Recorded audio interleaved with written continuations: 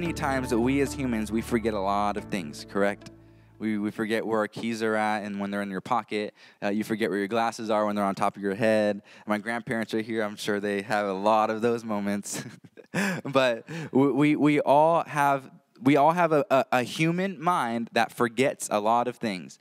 I can tell you straight up, I don't know anything from high school. I'm just being straight. Like, I remembered a few things, but a lot of things I don't remember. I was in math classes. I don't remember the formulas. I don't remember the equations because I didn't keep them in my memory. I didn't stay every single day and X plus Y equals this and that and that. I didn't do that because that's something that I didn't really want to do. And the same exact thing applies to the Word of God and to your faith. If you don't keep in remembrance, you are prone to forget. And another thing about being thankfulness, and we'll move on to the next one, is you cannot thank God. You shouldn't thank God after you cross the Red Sea. Amen? You need to thank God before crossing the Red Sea. If you see in Exodus, right before they crossed the Red Sea, they had no idea how they were going to cross. They had no idea how they were going to do anything. And Moses led the people to remember everything God has done. Everything. And once he did that, God told Moses to take up your staff, put it in the air, and the seas split. And because Moses led his people to remembrance, and they led him to remember what God has done for them. So don't wait on the other side until you're on the other side to be thankful. Start thanking God before. Start thanking God when you can't see it. When you can't see that it's going to end up good, continue to thank God. And I promise you, you'll be better for it. So the first one was to glorify God. To stay full of God, you need to glorify God. The second one is to be thankful. And number 3 is to use your imagination. Paul said that neither were they thankful, and they became vain in their imagination. So what does that mean? Sometimes people think that means that their imagination stops working, and that's not it at all. Or your imagination, it always works, no matter what. But it either works for you or it works against you. If it works for you, then you're in good hands, because then you can imagine good things. You can imagine things that you can imagine what the Word of God says by picturing that you'll be prosperous, picturing that your family is going to reach salvation. But when you have a vain imagination, it just means that your imagination is working against you now. It's not working for you. The minute the doctor tells you something, if they say, oh, you have a life-threatening disease, the minute your imagination goes, oh my gosh, I'm going to die, or I'm going to start planning my funeral already, that is the indicator that your imagination has gone vain and it's working against you. So, imagination is extremely powerful. It's so powerful that in Genesis that God, when he had his people, they were building the Tower of Babel. They were building these things and making it super high. And God said, he said, and now nothing will be restrained from them which they have imagined to do. God said that. He said that nothing that they have imagined to do will be restrained.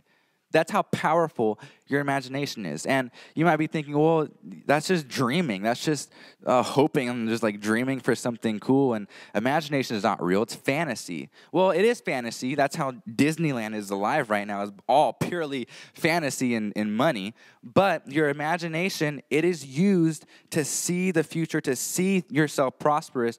And it is so powerful that God even said that they are imagining something that will never be restrained because of their imagination. That's how powerful your imagination is.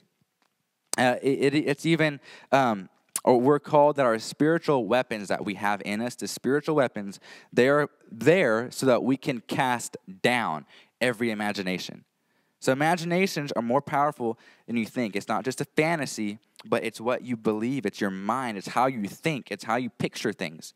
And we all have an imagination. It's not that once you don't stop using your imagination at one age.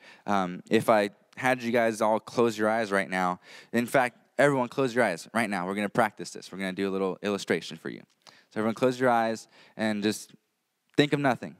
Just blank. Guarantee you can't think of nothing. Maybe my fiance, because she does that sometimes. But I want you now to picture a wheel. Now, some might be picturing a tire with a car wheel. Some might be picturing a steering wheel, a wagon wheel. Now, I want you to think of a mid-SUV, a mid-size SUV in your mind. So now the wheel is now a part of this car. So now you're picturing this car. Now you're picturing this thing in your imagination. So everyone, you can open your eyes now. Everyone has an imagination that they're working with. Some are working for them, and some are working against them. So you need to figure out, what is it? Is my imagination working for or against? Now I'll give you a definition. The definition of imagination is the act or power of forming a mental image of something not present to the senses or never before wholly perceived in reality. The power of forming a mental image of something not present. It's your imagination. Now, I'm going to take you to another scripture. This will be back in Romans chapter 8. This is the exact definition of an imagination. So Romans chapter 8, verse 24 through 25. For we are saved by hope. But hope that is seen is not hope. For what a man seeth, why does he hope for it? But if we hope for that we see not, then do we with patience wait for it. So hope, you need to hope for things that aren't seen. Faith, the definition of faith in Hebrews, it says that faith is the substance of things hoped for, the evidence of things not seen. So if you look at the definition of imagination, it's forming a mental image of something not present. If you look at the biblical definition, hope is something that we see not. We hope for something we see not. So that brings to the conclusion that hope is a positive imagination. Because all of the other scriptures that referenced imagination was tearing them down, and God had to give them a new language so that they wouldn't build the Tower of Babel, so their imagination was so strong, so he had to stop that. And so all the time it's referenced in scripture with imagination, it's all negative. It's all casting down and tearing down. But in this instance, the word hope, it seems like it's the exact same word as imagination, but positive. So hope is a positive imagination in Scripture. And in 1 Corinthians, it actually says, now these three remain: faith, hope, and love. And it says the greatest is love. But hope is one of the greatest three things that the Scriptures ever mention. It's one of the greatest. So you can't have faith without any hope. That's what Hebrews was saying, that with faith is the substance of things hoped for, the evidence of things not seen. You can't have any faith without hope. You need hope. But you can't please God without faith. So you need to have hope. You need to have a positive imagination. I'm sure you guys have heard the verse, thou will keep him in perfect peace, whose mind is stayed on thee, because he trusts in him. His mind is stayed on thee, and he is perfect. He's in perfect peace. The word mind was translated imagination in that scripture, and it was literally translated conception. And when you imagine things, you're conceiving things in your mind. It's a spiritual womb that your mind is. So when you conceive something starts to develop. And in a natural term, when you conceive a child, the child starts to develop in your stomach. And once you're done in the womb, and once it's out, it's a full human. It's a full thing that started at conception. And the mind works just like that. If you plant things in your mind that are negative, what's going to produce is negative thoughts. It's going to produce negative outcomes in your life because you've conceived wrong things in your mind. So how do we keep our minds on the Lord? And it's the exact opposite of what I was just saying. You have to allow the Holy Spirit now to plant seeds in your mind. You have to allow the Holy Spirit to conceive. You need to conceive things from the Holy Spirit in your mind so that you can start imagining things, that you can start picturing things that aren't possible. You can start dreaming big and believing in things that aren't possible. And like I mentioned earlier, me and my lovely fiance, Stephanie, we have our ministry, and right now it's literally just a Bible study. We have a website. We try to post videos online of messages and stuff, and it's simply small right now. It's only a few people that show up and a few people that watch our videos. But God has told me certain things, and within this past week, and I was sharing with her that I've been wondering, God, why is it so small? Like, you've planted this in my heart a long time ago, and a long time ago He gave me this vision of deep rooted and what it was, and a few years have passed, and now it's actually developing and it's actually a thing. And I asked the Lord, why is it so small? If you've gave me this, why is it small? And He told me a few weeks ago. He said, because you're in the watering season. The seed's been planted. In my mind and in reality, that's been planted, but now we're just in this stage of watering. Now we're in this stage of nourishing and making sure it grows to its full potential, but we have to start at the beginning. And then I asked Him again, okay, Lord, that's great, cool. I'm assured, I know that it's fine. And then I asked Him, well, give me visions. Let me see these things. Let me see what You have for us. And as I was driving to her house, the Lord told me very clearly, and I wrote it down when I was driving. I don't encourage you to do that. But I wrote it down as I was driving, and the Lord told me that we are limiting God, not just by our thinking, but in our natural state. We're engaged. We're not married yet. And the Lord told me, when you become married, then I'll show you. And we're getting married this year in October, so it's all fine. But He told me, He said, when you get married, then I'll show you. And that just struck something in me, because I can imagine things. I can imagine all these things. Like, I have a great imagination. I can dream and I'll do all this stuff. But when it's led by the Lord, when it's led by God, I can't imagine where it's going to be at. And it's just so amazing how the Lord works through all that stuff. And I've been limiting Him with our thinking, and I've been limiting Him with our status. And when we become married, then He's going to show us what we're supposed to be doing and what deep-rooted actually is going to look like in the future. So I encourage you to stay plugged in with us and stay connected, and it's going to be an awesome ride. We would love to have every single one of you there. It's on Monday nights, but it's so awesome, and I'm so excited. But when we become married, then He's going to give us visions, and then He's going to give us these things, and with those visions require imagination. So we need to make sure that our imaginations are not vain, that our imagination is pure, and our imagination is working for us. In 1 Samuel, David, if we're going to go back to David, he had this amazing imagination. And he was able to imagine what was going to happen. And when he was with Goliath, after he esteemed God, after he rendered God glorious, he looked at Goliath and he told him that I'm going to cut off your head and we'll be victorious. We're going to win. I'm going to cut your head off. And if you remember, David only had 5 smooth stones. 5. And there's awesome lessons in this. That one, he picked out 5 smooth stones. Do you know why he picked out 5? He picked out 5 stones because Goliath, and this is true, you can look it up for yourself if you don't believe me. This is true. Goliath had 3 sons and then 1 brother. That's 5. Goliath, 3 sons, 1 brother. So not only did David think that he was going to defeat Goliath, but he had 5 stones, not just in case he missed, but just in case the other 5 showed up. He was going to slay all of them with 1 stone. But the other thing about that is that when he told Goliath, I will cut your head off, he only had 5 stones. He didn't have a sword. He didn't have an axe. He didn't have a chainsaw, anything that would cut off a head. But instead, what he did is he got his slingshot, he threw it at the giant, hit him in the head, he fell down, and it says that he picked up Goliath's sword and he chopped off his head. And he hung it up and celebrated as a trophy. But he picked up Goliath's head, he chopped it off because he imagined it. He imagined himself doing that. And if you can't imagine yourself doing something, it's not going to happen. If you can't see it, it's not going to happen.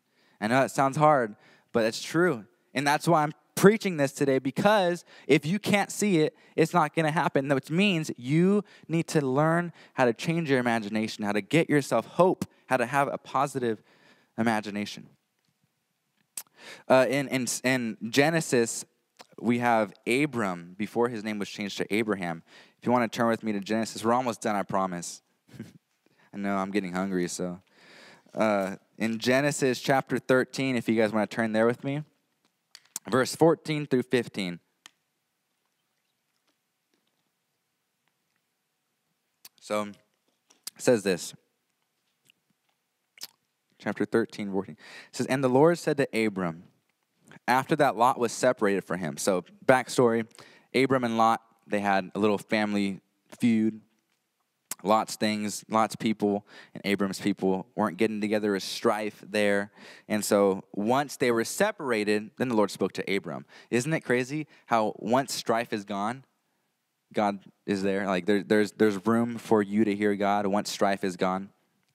Anyways, it says Lot was separated from him. He said this to Abram, lift up now thine eyes and look from the place where you are, northward, southward, eastward, and westward. For all the land which you see, to thee I will give it, and thy seed forever. Now, who knows? We're Abraham's seed, correct? We're part of Abraham's seed that God promised him. But if Abraham only saw the east, north, south, and west, who knows? That's very limited. It's very limited. He only can see so far. You can't see past, I don't even know what the stats or what that fact is, but you can't see past a certain length. After that, it's just the curvature of the world. But so if he only was stuck to his natural seeing, then all of us would be crammed in one little area that Abraham saw. So it has to mean that Abraham used his imagination to see past what he could naturally see. And because of that, we are here today. We are here because Abraham, he looked past what he could see in the natural. He imagined what God promised him. In Hebrews, he did it again. It says that as they were leaving, it says that this is the Hall of Fame with Abraham in it. And he said that they were not mindful from the land which they came from. And that's how they were able to walk into what God has called them to do, because they weren't mindful of the past. They weren't mindful of their old land, of their old things, the former things, but what God has promised them. So I ask you, what are some things in your life that are old? The Bible says that the old has passed, and behold, all things have become new, or new creatures. So what are some things in your life that are old mentality, that are old man, that are stuck in your mind because that's how you learned how to do life? What are some things that are old that are tempting you to go back to? What are some of those things? And you don't have to answer, but just think about it. What are some of those things? Are you giving them thought? Are you considering them? Are you allowing the opportunity for you to go back to them? Are you allowing that? And it says that in Hebrews, it says that they didn't allow the opportunity because they gave no thought to where they came from. So is your imagination working for you or working against you? And you need to dream big, because God wants to take you places that you can't go by yourself, that you can't go with your own imagination. You have to use God's imagination and what God says for you. But what are you dreaming of? What do you want to do? What are you doing with your life? And where do you see yourself with your life? Do you want to start a business? Do you want to start a ministry? Do you want to be a pastor? Do you want to what do you want to do? What is it? And if it's something that God wants you to do, then dream big. Dream big. That's the one thing that limits us, is our imagination. And if we limit God with your imagination, if you can't see yourself doing it, you won't do it. You know, many times we want to stay in the comfort of our home, stay in the comfort of our friends, stay in the comfort of our family, and we want to be comfortable. We want to hug the tree, the big trunk of the tree, but God wants to take us to the limbs. He wants to take us out on a limb, because that's where the fruit grows.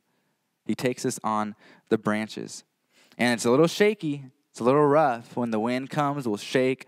We'll do all these things. But the limb, when you go out on a limb, that's where the fruit grows, not the trunk. So God wants you to take you somewhere, but your thinking needs to change.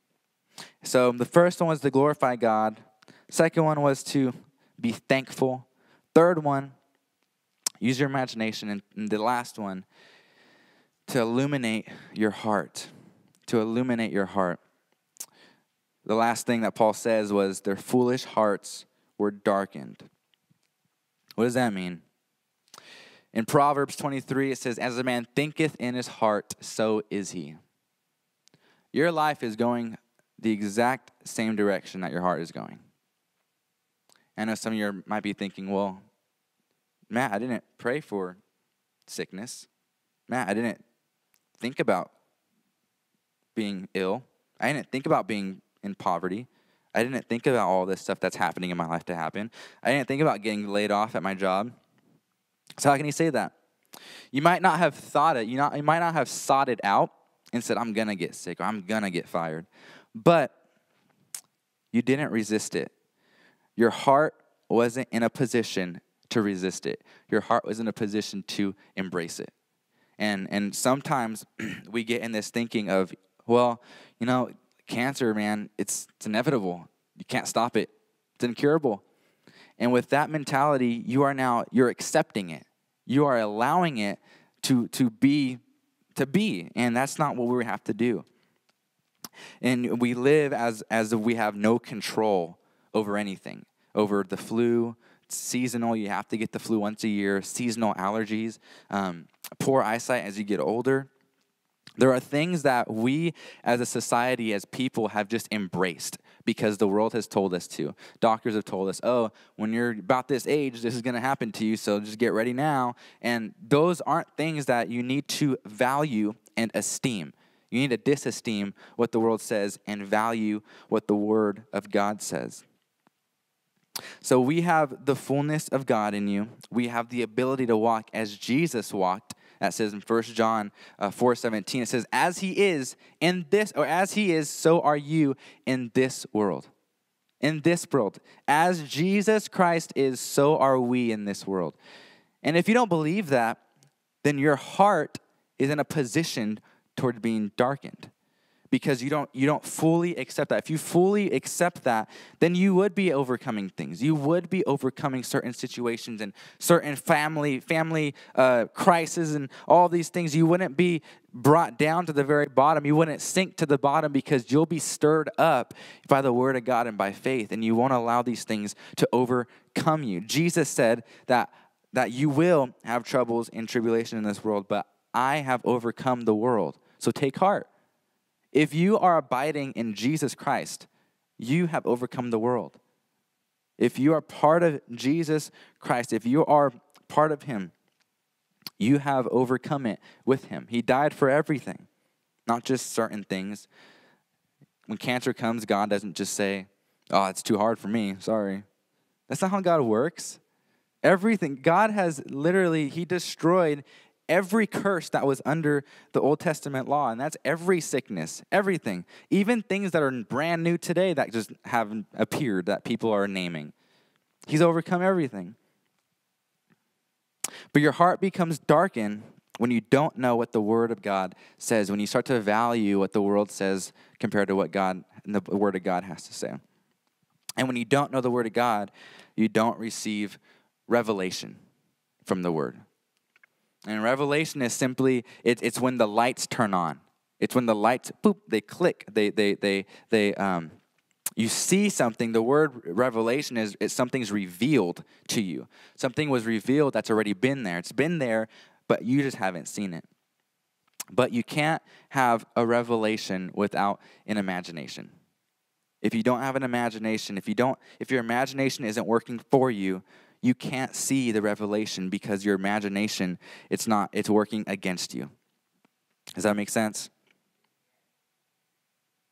So when you no longer see revelations, your heart is darkened, and the light switch that illuminates it gets turned off, and it becomes dark, and that's how your heart is darkened. So how do you reverse that? It's simple.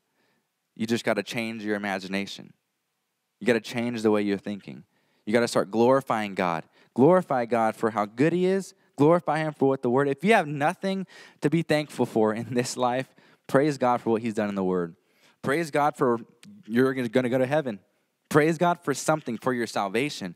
If you have nothing to be thankful for, you still have the Word of God to be thankful for your salvation in heaven. So praise Him. Be thankful for Him. And when you start to do those things, your imagination starts to work for you. You start to think on things pure. You start to stay in perfect peace because your mind's on him. And when that happens, your heart is illuminated. You're starting to see these revelations that are in the Word of God. And it's not a behavior modification. It's not a stop doing this and stop doing that and then you'll be okay. It's not a behavior modification. I'm against behavior modification because behavior modification deals on the outside. It deals on what you look like. Don't wear this to church. Don't wear that to church. Don't look like this. Don't have tattoos. Don't cut your hair. That's behavior modification because it's dealing on the outward physical appearance, how you come off to people, how you look, how you talk. But God, he doesn't want to change the behavior. He wants to change your heart. And if your heart is darkened, he wants to change it. He wants to turn it around and he wants to lighten it. And so Matthew, if we want to turn to Matthew 23, 2 more scriptures, you guys, I promise. Matthew 23. I came across this as I was doing my, preparing my sermon for this weekend. So Matthew 23, verse 25. He's talking to the Pharisees and the scribes. Jesus says, "Woe unto you, scribes and Pharisees, hypocrites." Hypocrites. Loving Jesus. Hypocrites. Can you imagine that? It says, "Woe to you, scribes and Pharisees, hypocrites, for you make clean the outside of the cup and of the platter, but within they are full of extortion and excess." Another translation says, "dead man's bones." "Thou blind Pharisees, cleanse first that which is within the cup and platter, that when the outside of them may be clean also." When you naturally start to change what's in here, what's in your heart, it naturally comes out of your outward appearance. If you just change the outside, you're just changing the way it looks. You're not changing anything else. You're not changing the condition of the heart or anything. You're just changing what they look like. But Jesus said, change the inside, clean the inside first, then the outside will be clean. It's the progressive chain of events. And if you don't want to have your heart darkened, then you need to hear God's voice. You have to tune your hearing to God's voice. And in John, there's a scripture that says that the shepherd leads the way and the sheep follow because they know his voice. And I came across this week, and this is a revelation for you right here. If you don't have one, I'll give you one right now. It says this. It's in John 10:4, that the sheep follow because they hear his voice. So I looked up, what does the code 10:4 stand for? You ever heard that code before? Police officers, army people, the military 10:4. They say 10:4 because it means affirmative, acknowledged. I'm obeying your order. John 10:4 says that the sheep follow because they hear his voice. They hear what he says. 10:4. Isn't that cool? Isn't that awesome? I don't even know how that code got created, but I'm sure whoever did it was because of that scripture. And if anyone says otherwise, you're wrong. But you have to hear his voice. You have to tune your hearing to God's voice. And just like radio waves and TV waves, if you turn back in the old day, if you turned like the channel and like did all that stuff, you turn the different frequencies, and it would go to different TV shows and radio networks because you would tune it. And just like that, they're invisible. They're invisible waves that you're tuning. Your ears can tune to God's voice, to the word of God. In Proverbs it says, "Incline thine ear to my sayings. Don't let them depart, for they are life to those who find it, and health to their bones." So tune your ears to God's voice. And our last scripture we're going to deal with today is in Mark chapter 6, verse 51.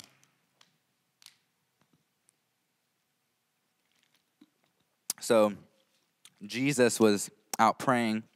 Right before he went to go pray, they just fed 5,000 people. It said 5,000 men, not including women and children. Who could have known there'd been like 20,000 people there? But they just fed this huge multitude, and he went out to pray. The disciples, he told them to go to the other side. Disciples went out on the other side. They cast their nets. They did all that stuff. And they went to the other side, and in the middle of it, there was a storm that broke out. And they were afraid. They're struggling, and Jesus saw them struggling. And it says in Mark that he saw them struggling, and he walked out to them. He walked out on the water, walking on the water. And he sees them, and they were so busy trying to not sink and all that stuff. They were esteeming the problem, not God. They were so busy trying to dump out all the water and not sink and not die. It says that he could have passed by. A man walking on the water, and he could have just passed on by because they were so distracted. But what happens is they see him, and it says immediately they were afraid. They thought it was a spirit or a ghost, and they cried out. And Jesus says, "Be of good cheer, it is I, do not be afraid." And he gets onto the boat. The wind and the wave, they cease. And right here in verse 51, says, "And he went up to them into the ship, the wind ceased, and they were sore amazed in themselves beyond measure, and they wondered." That sounds cool, huh? They're so amazed. But check this out. The next verse, 52. "For they considered not the miracle of the loaves, the feeding of the 5,000, for their heart was hardened." Hardened and darkened are the same concept. When you harden yourself, when your heart's hardened, you're not allowing the word to penetrate. You're not allowing it. You're callousing it, and you're protecting it from the word of God so it's not getting in. And his own disciples, who just saw a miracle and many miracles before that, their hearts were still hardened, and they didn't even consider what just happened. They esteemed the problem over the miracle that just happened. And I guarantee you, if they would have esteemed God in this circumstance, in this situation, and if they would have remembered and said, Jesus just fed 5,000 people, he's going to come and save us. He's going to be here. The whole entire situation would have been different. But they were afraid because they did not remember, and their heart was hardened. The consistency of life depends on how much you want it. How much you want to have a consistent life is how much you're going to get it. If you're not believing for it, if you can't imagine yourself having a consistent life, a steady life, then you're probably not going to have it because your imagination is powerful. But if you want a life that is fearless, if you want a life that glorifies God, that is thankful, that is always imagining big, and that is you're getting revelations, your heart is enlightened, then do these things. Glorify God. Give him thanks. Imagine big, and your heart will not be hardened. Again, Jesus said, "These things I've spoken unto you, that you might have peace. In the world you will have tribulation." But he commands us, "Be of good cheer. I have overcome the world." Another translation says, "Take heart." The phrase "take heart" means to strengthen yourself. Be strong. And what we said earlier, when you praise God, you strengthen yourself. So praise God. You have the choice to magnify God or to magnify your problem. And a lot of times, a lot of people, a lot of Christians are magnifying their problem, and they don't exalt God. And a lot of the time it's because they don't truly know God's nature. They don't truly know what God can do. They believe God can heal, but they don't believe they'll heal them. They know God can do miracles, but maybe not for them. They're not good enough. And they have this misconception of God. So there should be a difference between born-again believers and people who are lost. There should be a difference. And what I mean by this is, Paul writes this in Ephesians. He says, "Therefore I say to you, testify in the Lord that ye henceforth walk not as other Gentiles walk." Gentiles mean non-Jew lost people. Don't walk as them in the vanity of their minds, having their understanding darkened, being alienated from the life of God through the ignorance that is in them because of the blindness of the heart, who being past feeling have given themselves over unto lasciviousness, to work all uncleanliness with great greediness. But you have not so learned that. If so be that you have heard Christ and have been taught by him, as the truth is in Jesus, you put off the concerning the former of the conversation of the old man, which is corrupt according to deceitful lusts, and be renewed in the spirit of your mind, in that you put on the new man, which is after God, and is created in righteousness and true holiness. Put on the new man. Let the old man come off. What does the new man do? He glorifies God. He's thankful, dreams big, and he has revelations. Put on that new man. And if you're anywhere today where you're struggling with that and you're, Matt, I don't know, life is just too hard. Life is just tearing me down. It's weighing me down. Worship band can come up right now too. If you're just at that point where just life is just too hard and life is just, man, it's crushing me. My son and daughter ran away. I haven't seen them in years. My children are lost. They don't know God. They don't have salvation. Doctor gave me a bad report. Matt, I just don't know. Well, I'm telling you today, start magnifying God. That's the first step. Magnify God. Be thankful. And you'll find out that they all work together. They all work together. Magnify the Lord. Magnify how great God is. And you'll be thankful when you do that. And then the Lord is going to start revealing things to you. He's going to start doing things in your life that you didn't even know were possible. He's going to start taking you out on limbs because that's where the fruit grows. Live the life, the full life that God has for you.